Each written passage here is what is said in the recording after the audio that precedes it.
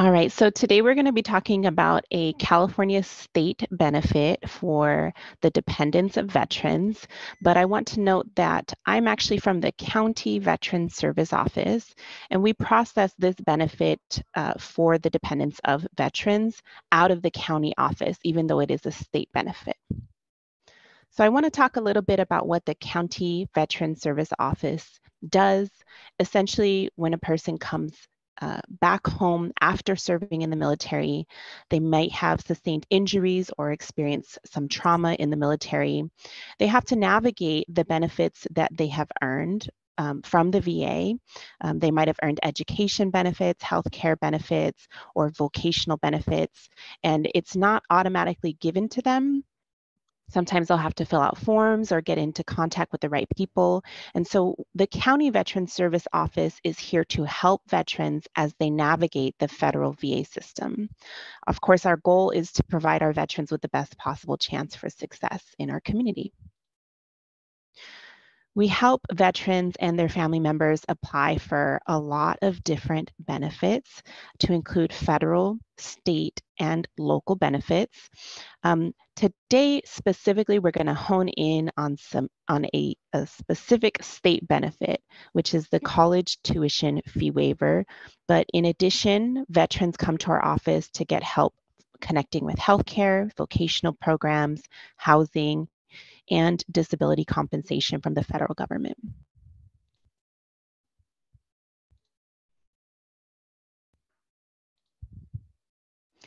This is how you can reach the County Veteran Service Office. We're co-located in the DOS Benefits and Resources Hub, located at 2 Goff Street in San Francisco. We're open Monday through Friday from 9 a.m. to 12, and then again from 1 p.m. to 4. Please note that we are closed for that lunch hour. You can also reach us via email. And in fact, the 2 best ways to turn in your application packet for the college tuition fee waiver is going to be either dropping it off in person at our 2 Goff location or getting PDF copies of all of your documents and emailing them to SFCVSO, which stands for San Francisco County Veteran Service Office, at sfgov.org. I've also included our website, which I'm going to show you in just a moment because there's some key information on the website about the college tuition fee waiver program. And this is what it looks like. So if you go to your internet browser and you type in sfhsa.org/CVSO, which stands for County Veteran Service Office, you're going to see our website here. And just under the kind of main banner there, you're going to see a menu of services that we offer for veterans and their family members. You're going to see a menu for the college tuition fee waiver, which we'll talk more about today, and then other resources in the community. If you were to click on the plus sign next to the college tuition fee waiver for dependents, it opens up a submenu that looks like this. So on our website, it says that it shows the email address that you can reach us at. There's also links to checklists. So these are really helpful when you're going through the checklist and seeing what are the documents that I need to gather to make a complete application. A lot of folks think that they submit the DVS 40 form, which is the application form, and then that's it. But in fact, think of this as your admissions packet for college. So you do have a form you have to fill out with your basic information, but there's a number of other documents that have to go in to make it a complete packet. And that's what we're going to talk about in more detail today. But if you want to go onto our website, pull up the checklist, and those are really helpful guides for when you're collecting those documents. On our website, there's also a fact sheet and then some of the supplemental forms that you may need in order to complete your packet, such as this VSD-020,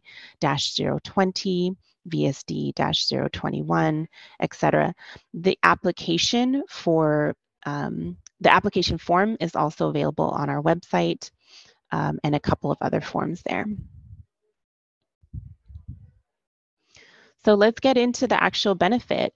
I've got two logos up on the screen. One is our logo, the San Francisco Human Services Agency.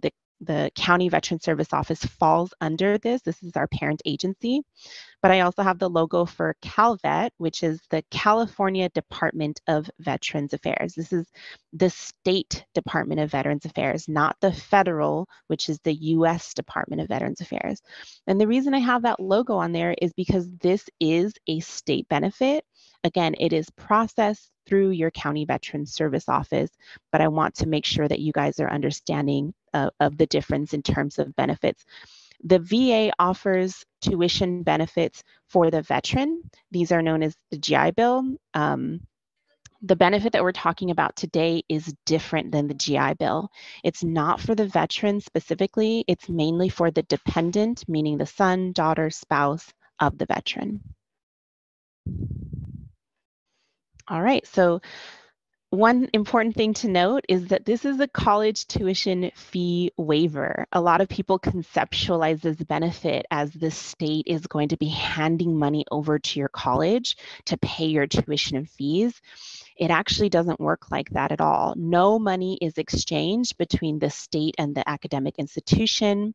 There is a law that was written into California state law that says if you qualify for this benefit, the university, the Cal State, or the community college must waive your tuition. So they do not get reimbursed for this. And I like to bring that up because it's important that we're getting everything right when we're applying for the benefit. If something is wrong in your application and worst case scenario, you're not qualified for it, but we're accidentally telling the college that you are qualified for it, you will be on the hook for that money in the end, because again, the state doesn't have like a pool of money to reimburse the colleges. So something important to keep in mind. That's why in the title of the benefit, it's the college tuition fee waiver. There's 4 different plans under this state program, Plan A, B, C, and D. At the county level, in your county veteran service office, we process Plan A and B. So those are the 2 plans that we're going to be focused on. If you're interested in learning more about Plan C and D, go ahead and go to the CalVet website to learn more about that, and you can work with the state and they can process that. But I would say the majority of our students, like 90% of our students, are applying under Plan B, and maybe about 10% of our students are applying under Plan A. So we'll talk about both of those today.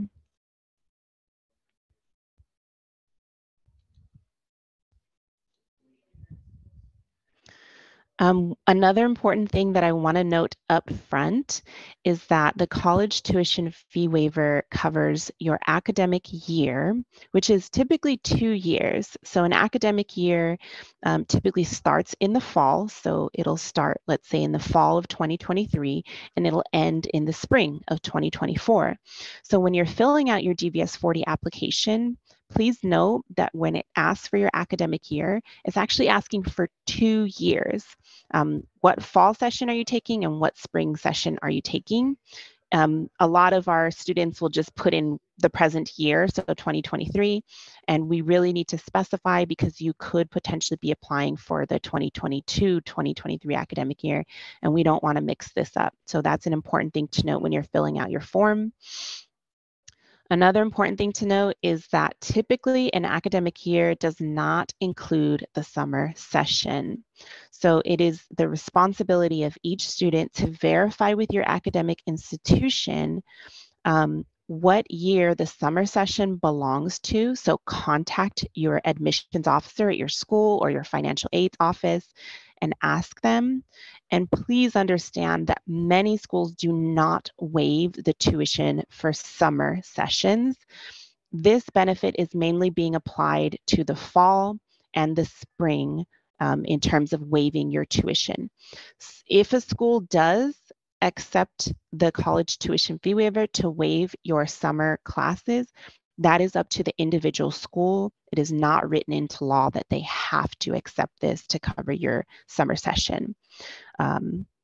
If you can't reach someone at your academic institution, To be safe, I would just note that if you're planning on taking summer sessions, those are likely going to come out of your pocket. The college tuition fee waiver may not apply. Let's talk about what the responsibility is of the County Veteran Service Office. Again, this is a state benefit. What is our role here? Well, we are responsible for processing your complete application packet, and approving or denying your waiver in accordance with the law. What that means is that unfortunately, we do not get any discretion when it comes to approving or denying the application fee waiver. You know, we have students who come to us with really extenuating circumstances, and in most cases, it's not a factor of whether we want to approve it or want to deny it. We are simply processing the packet in accordance with the laws and the regulations. If we mess up and we accidentally approve your application packet, or let's say someone in my office says, well, this person had a really compelling story, so I just went ahead and approved their application packet, we're going to get in a lot of trouble. And unfortunately, the college may end up charging you tuition fees retroactively. Again, it's a waiver program.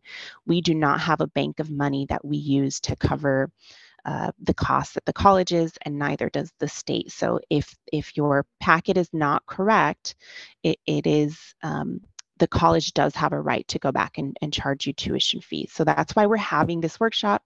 We want to make sure to get this right. We want to work with you in order to make sure that when we're processing these packets, we're doing it correctly.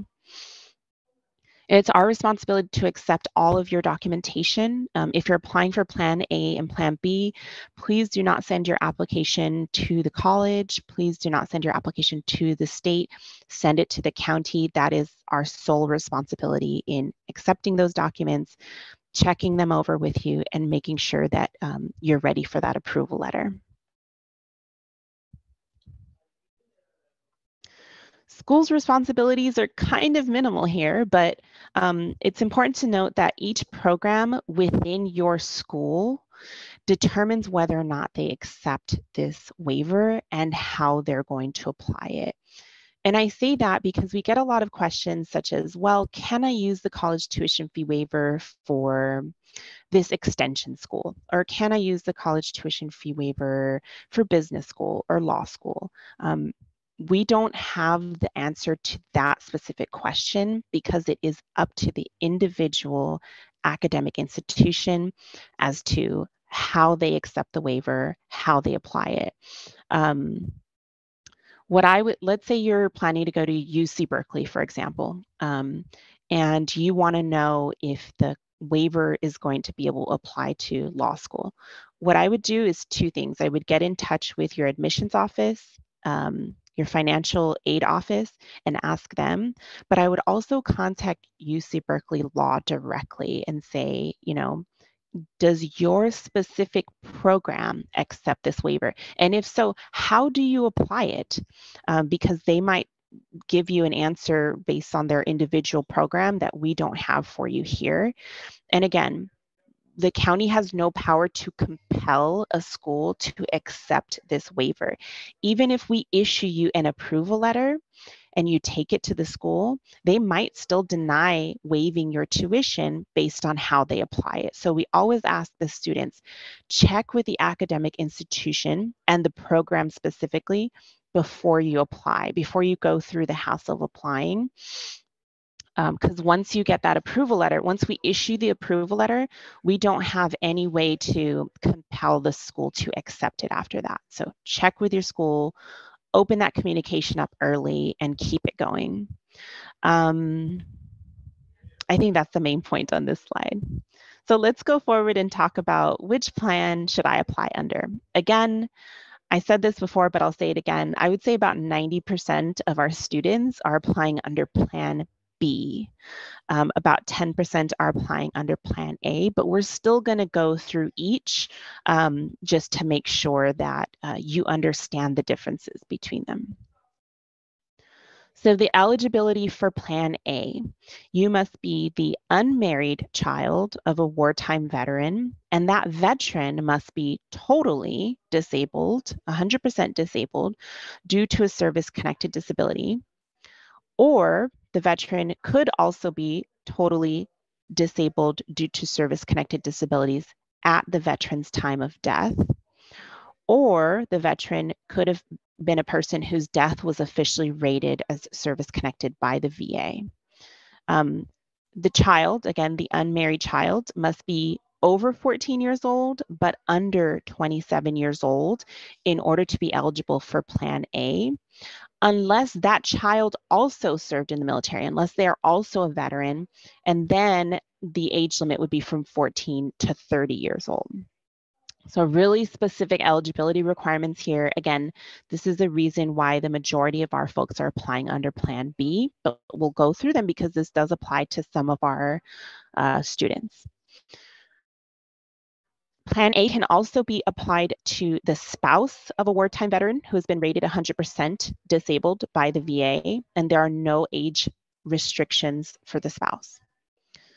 The unmarried surviving spouse of a wartime veteran who was totally disabled due to service-connected disabilities at their time of death or whose death was rated as service-connected by the VA. Again, no age restrictions for spouses. There is age restrictions for the child.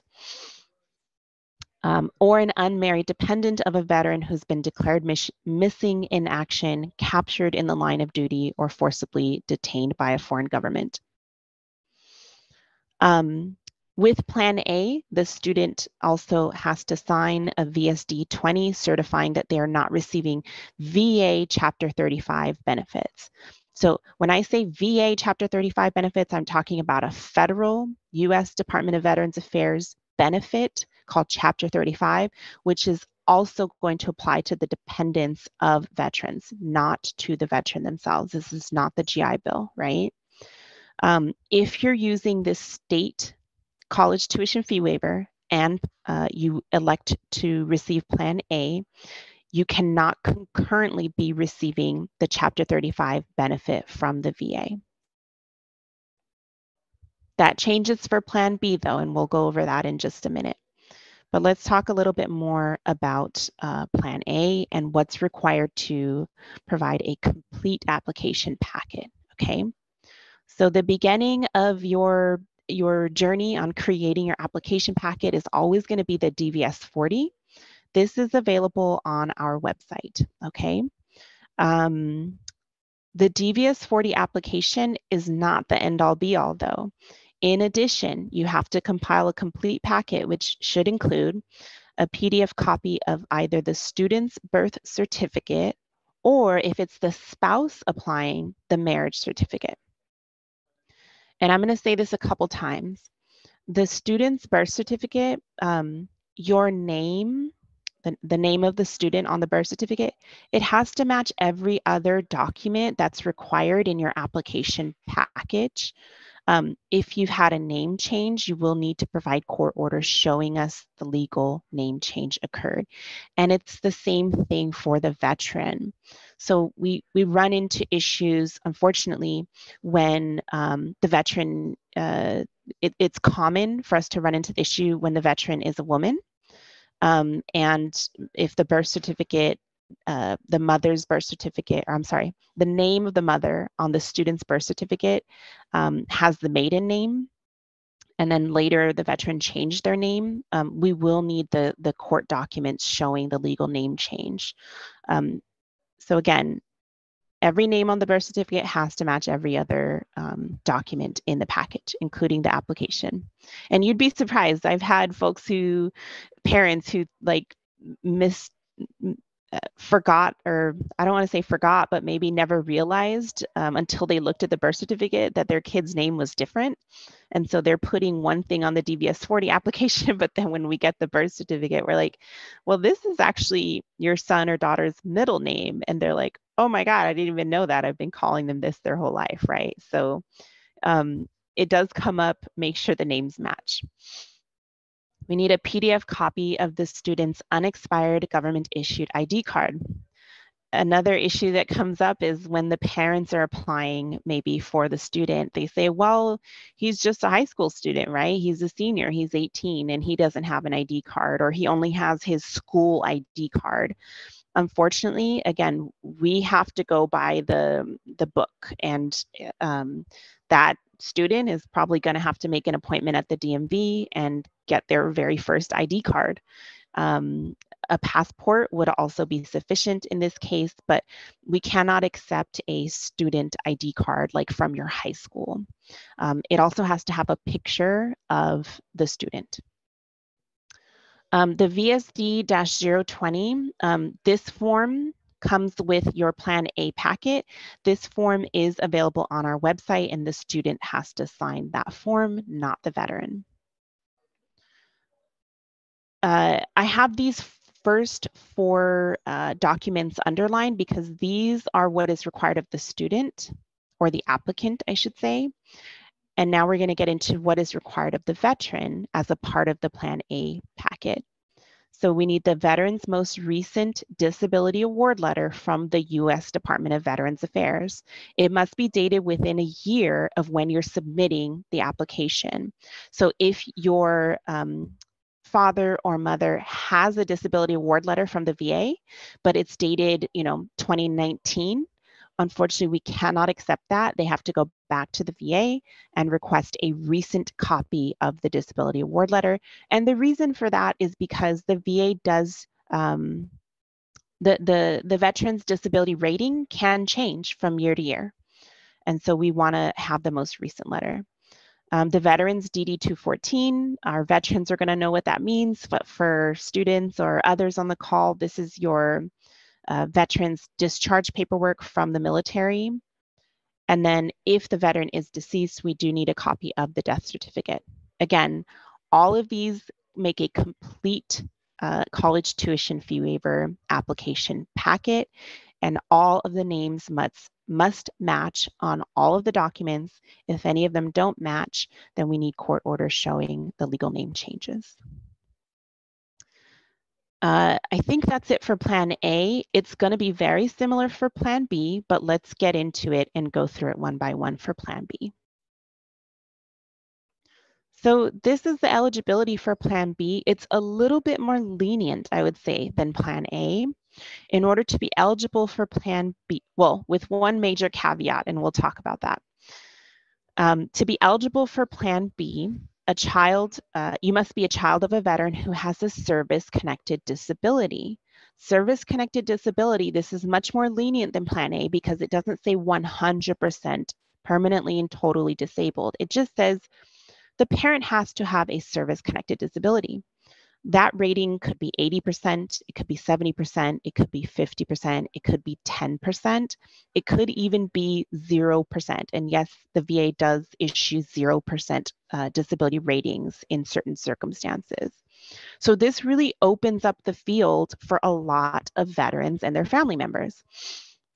Of course, if the veteran has been killed in service or has died of a service-connected disability, you would still be eligible.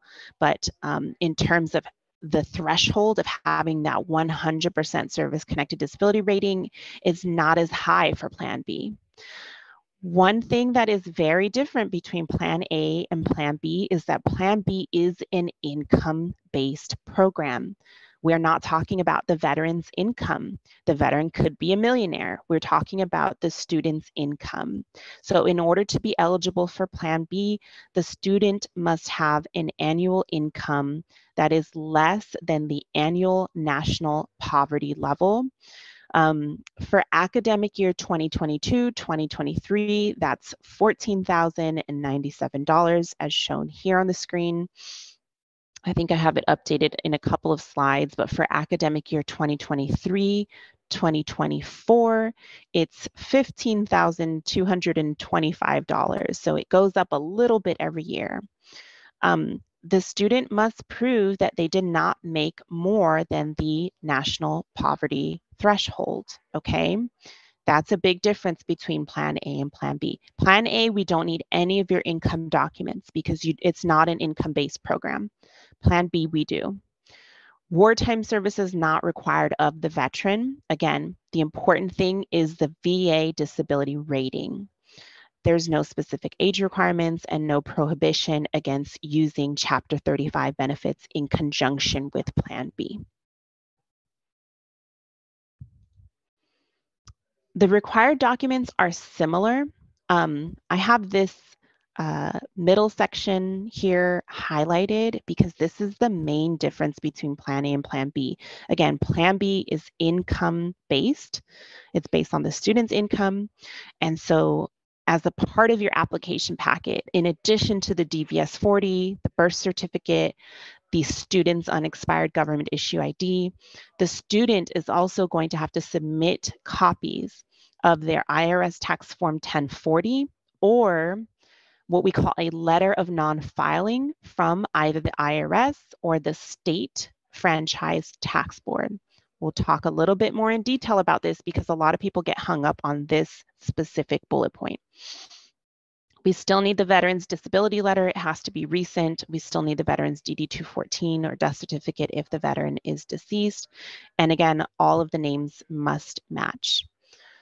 Let's talk a little bit more about this income verification because it's very important. So verification of income, we're essentially asking for the student's tax documents. If the student worked and they made less than $15,000 in the year 2022, and they're applying for the college tuition fee waiver for academic year 2023, 2024, we need the tax documents showing that that individual worked and didn't make over the $15,000 threshold, right? And the way that we determine this, the way that we have to determine this is we look at a line in your tax documents that says annual gross income.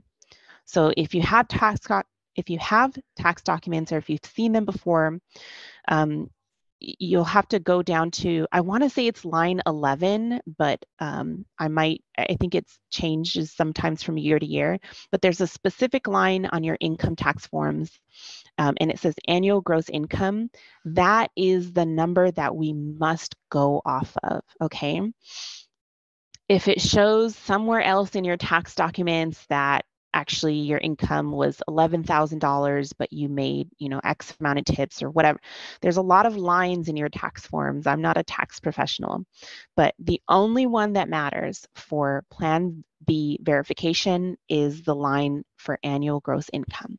If it's more than $15,225, we must deny your application. We do not have any leeway in that.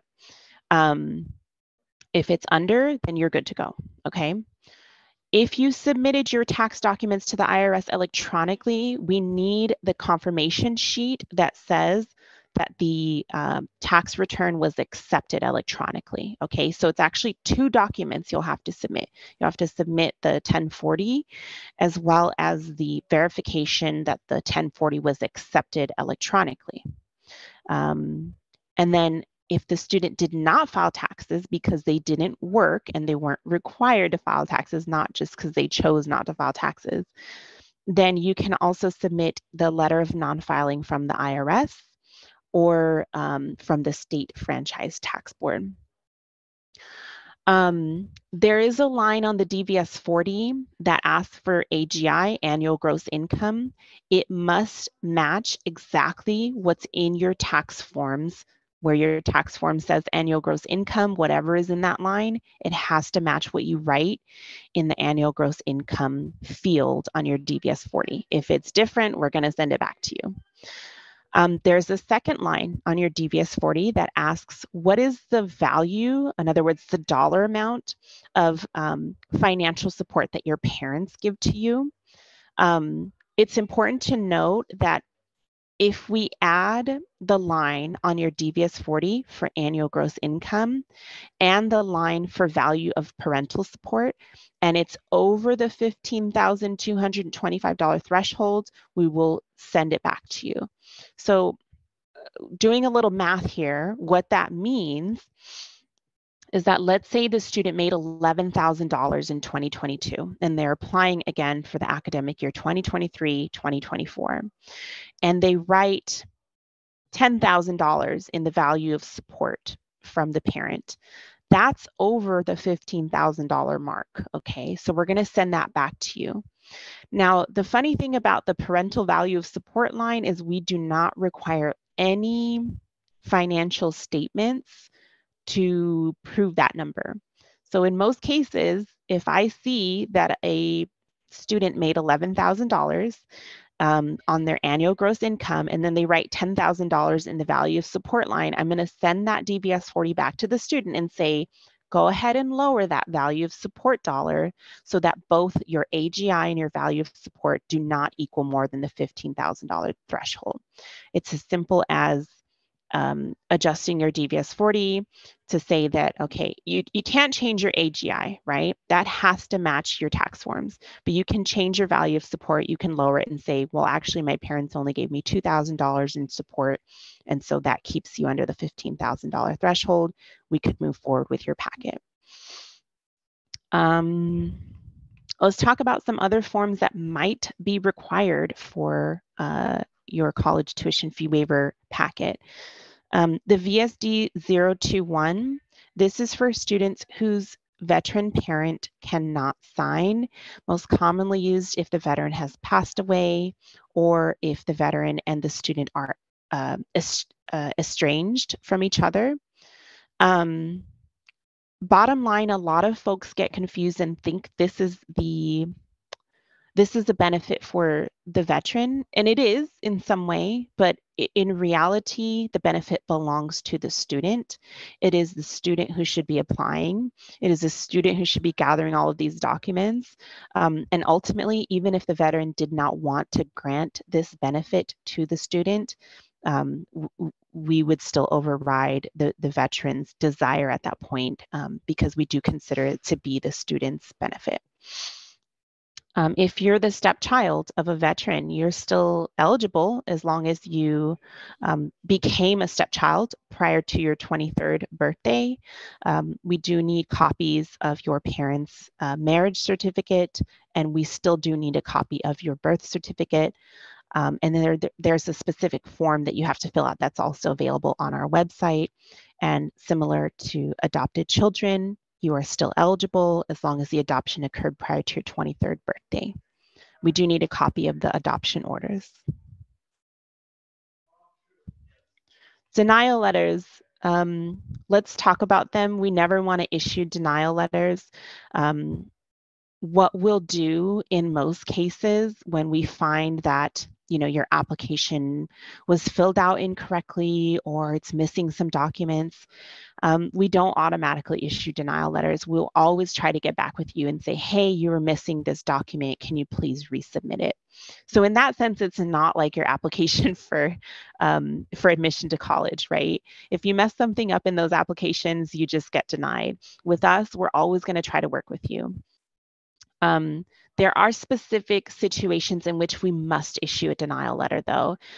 Most of the time, it's because something is blatantly wrong, like the student's age limit is really far over where it should be, or the student's income is really high and they're applying for Plan B, right? And in those cases, we are required to issue a denial letter. And on the denial letter, it will specifically state why you were denied, and it will even then give you options for appeal. We try not to issue those whenever possible. Another thing that does exist is a retroactive college tuition fee waiver. This is applicable in a scenario where if you notice the eligibility requirements for Plan A and B, they all require the veteran to have a service-connected disability rating, right? Again, whether that be 0 or 100, it depends. But let's say the veteran doesn't have their VA disability rating yet because they've never applied for disability compensation. First thing I would say is welcome to the County Veteran Service Office. That's what we do here. We help veterans apply for disability compensation. We want to get that veteran an appointment with our office right away so that we can help them in that process. But even after we submit all the documents to the VA so the veteran can get service connected and get a rating, it still takes the VA some time to decide on that veteran's claim. And so they created this thing called retroactive college tuition fee waivers so that while your veteran parent is waiting for the VA to decide on their pending claim, you can still submit your application for the college tuition fee waiver as long as we get all of your complete packet during the academic year that you're applying. We can hold on to it, and then once the father or mother is approved and becomes a disabled veteran with a rating from the VA, we can retroactively approve the student and thus get the student's tuition waived. So let's say you get an approval. You have a complete packet and we've looked it over and we're approving it. You'll get an email and it's based off of what email you put in your DVS 40 application. And this is kind of what it'll look like. It'll say, congratulations, you've been awarded the fee waiver. And it'll have this attached letter. And in that letter is a one-time code that you take to your school. And then once it's used at one school, it's no longer valid. So we ask that you keep the code private and only share it with your college admissions office. This is what the letter looks like. When you click on the attachment, it'll kind of look like this. This is an example code. And this is kind of what the letter will look like. And again, you take this to your admissions office. We do not take it to your admissions office for you, so please don't forget that final step. If you've done all the work up until this point and you forget to take your letter to the admissions office, your tuition will not be waived, so don't forget that final step. A denial letter will look like this. Again, it's going to have a checkbox next to the reason why you were denied, and then at the very bottom, it'll give you options for how you can appeal your denial to the state. I know we went through that really fast and it was a lot of information, so I want to open up to questions. And let's see. So I've given everybody the ability to unmute themselves, so you can go ahead and ask your question or go ahead and write it in the chat and Elena will answer the question. Okay, thank you.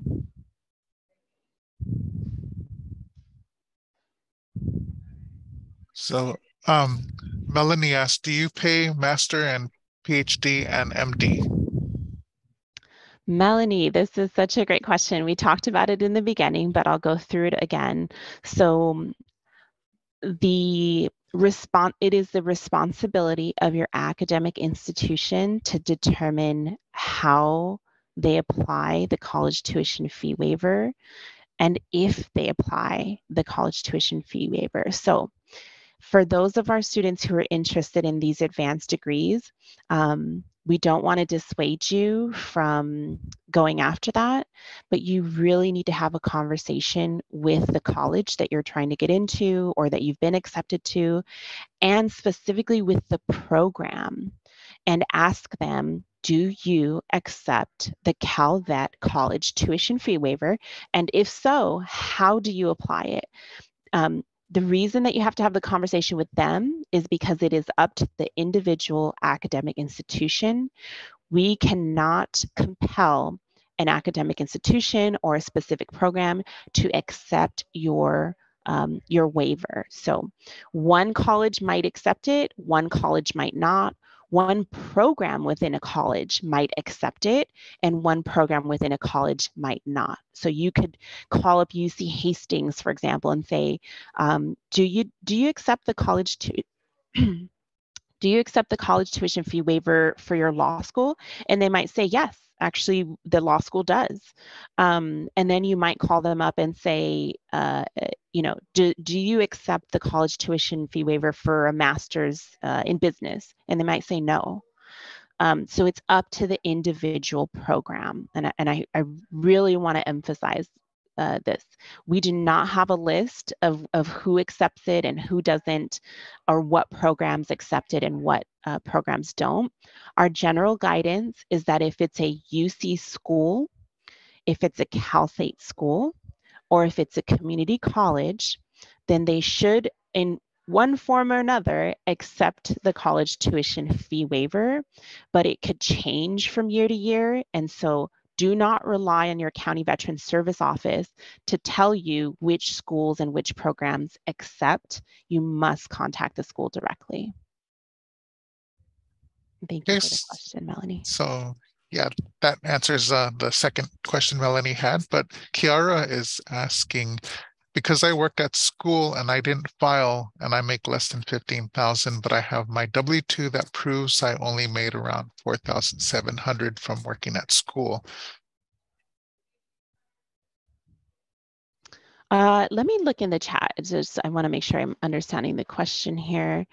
Because I worked at school and didn't file, I'm assuming this is a situation in which the student is saying they didn't file taxes because they worked at their school.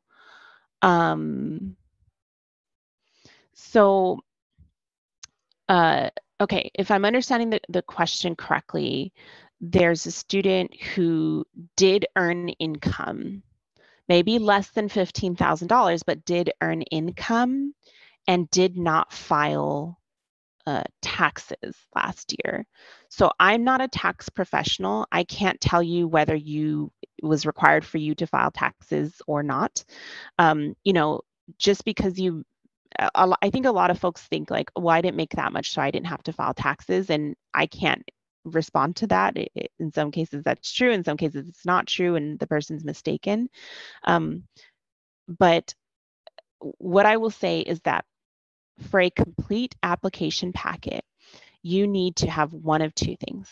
You need to have proof that you filed your taxes or proof that you were not required to file taxes. Okay.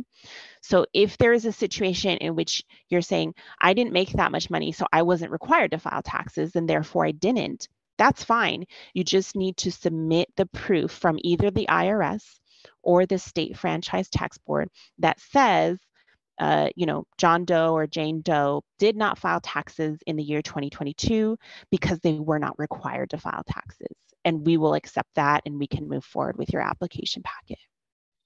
Because I'm a dependent on my mom's taxes still. And so I just didn't know, because I know for my application, I think me and my mom ended up sending her 1040 because it shows that I'm a dependent. And I just didn't know, like, oh, should I also send my W-2, which shows that, yes, I was working, but I didn't file nor make over 15,000. So the state is very clear with us on what we can accept and what we can't accept. We please do not send your veterans tax information to us. We cannot accept any veterans tax information, even if it is for the purpose of proving that you were a dependent. The only two things that we can accept is either the student's proof that they filed taxes or a letter from the IRS or the franchise tax board that says that you were not required to file taxes for whatever reason. It could be because you were dependent. It could be because you didn't make any income. It could be because you didn't make enough income, for whatever reason. But we do need that letter. Again, this is not something that we're allowed to kind of put the pieces together and make a judgment call on. The state is very clear with us on what forms we're allowed to accept and what forms we're not. We cannot accept the parents' tax documentation. So my advice would be, call up the franchise tax board, make an appointment with them, and let them know that you need a letter of non-filing. You can also do this on irs.gov, and you can request a letter of non-filing through the federal government too. But one way or another, if you did not file taxes, we need proof that you weren't required to, and we can't accept your parents' tax documents as that proof. I will say one caveat. And I'm kind of hesitant because I feel like it kind of sends the wrong message. So I want to be really clear in how I state this. There was a memo issued that states that if you live in California, because the governor is allowing an extension on folks filing taxes, the way that that affects us and our processing of this benefit is that technically speaking, we don't need your tax documents right away if you're applying for Plan B, right? Because Plan A, you don't need tax documents, period. But let's say you're applying for Plan B. There is a form that we can have you fill out that you're essentially certifying that you weren't required to file taxes and that you can produce the proof that you weren't required to file taxes as soon as we ask you for it. But because the governor is not requiring people to file taxes right away, we're not going to require that proof from me right away. But in that memo, I think it says something along the lines of come October, which is the new tax deadline, you will need to submit those documents to us. So my preference is to give you the information up front so you know what documents are needed. But Kiara, we can talk offline about that that separate form and you can look it over. I can explain it to you in terms of what it means legally, because if you say, I'm going to sign this form and I'm going to get the waiver for the tax documents, right? And then come October, the state tells us, no, now you need to go back and collect all those tax documents and you don't have the documents.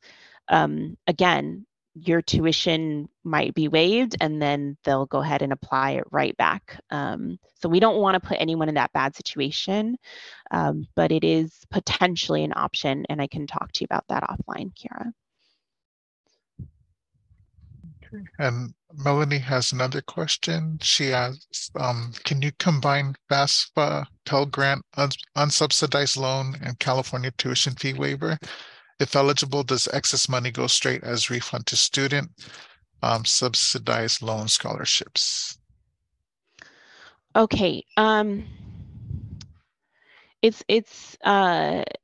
There's, to my knowledge, there's nothing preventing you from applying for the Calvet College tuition fee waiver and FAFSA and Pell Grants and loans. But to your question of does the excess money go straight as a refund to the student? That's a question for your financial aid office. Again, I want to emphasize the Calvet College tuition fee waiver is not, there's no money being exchanged. It is a fee waiver. So the way the law is written is that if you are eligible for the waiver, your institution will waive your tuition. The state is not actually giving money to the college to pay your tuition. And so in that sense, with the college tuition fee waiver, there's never going to be a situation where there's excess money to be given to the student because there's no money exchanged. There's just a law that says if you're eligible, if you apply, if you're approved, the college has to waive. They're essentially just taking the hit on that money. The college doesn't get that money from you, doesn't get it from the state, right? But in terms of like, let's say your tuition was waived through the college tuition fee waiver, but then you also got FAFSA and Pell Grants, and somehow those were applied to like your student account, you'd have to talk to your financial aid office and ask them what happens to those funds. I would definitely recommend that you get in touch with them.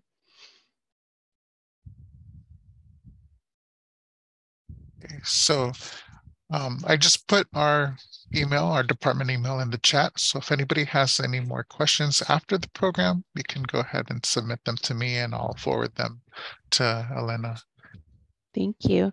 And actually, let me see. Can I just share the website since we have a couple more minutes?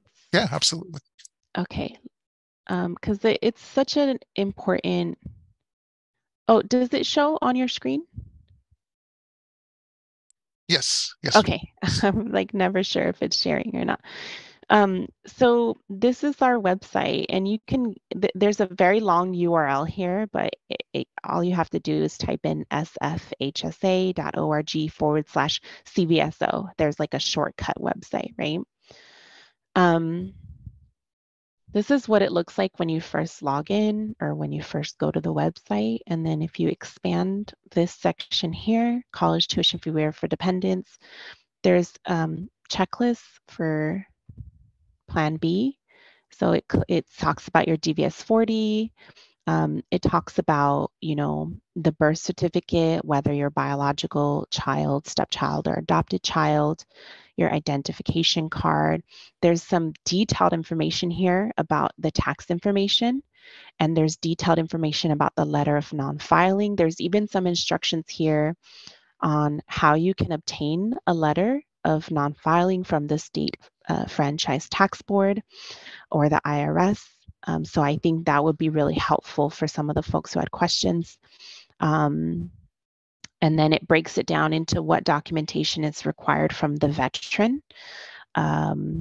And then this is, again, the income threshold for 2022, 2023.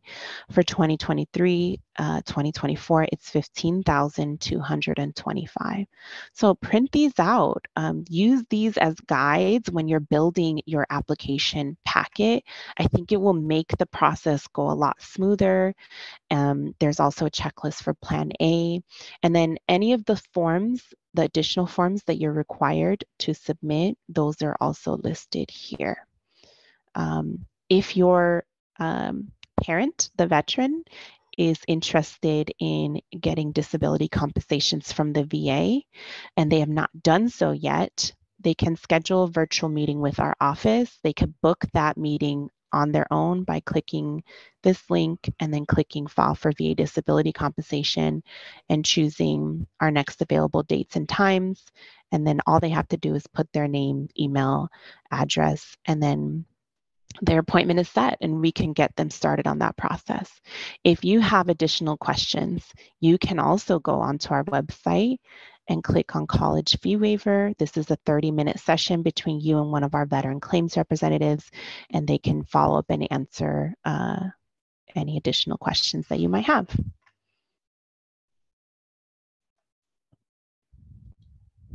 Excellent. Thank you so much, Elena, for this very informative and important presentation on the benefits for veterans and their families. We would like to thank everyone for joining us today. Again, before signing off, I would like to remind everyone that slides of the presentation and the recording will be available, and we'll be sending them out shortly. So thanks again, and the presentation is concluded. So thank you so much.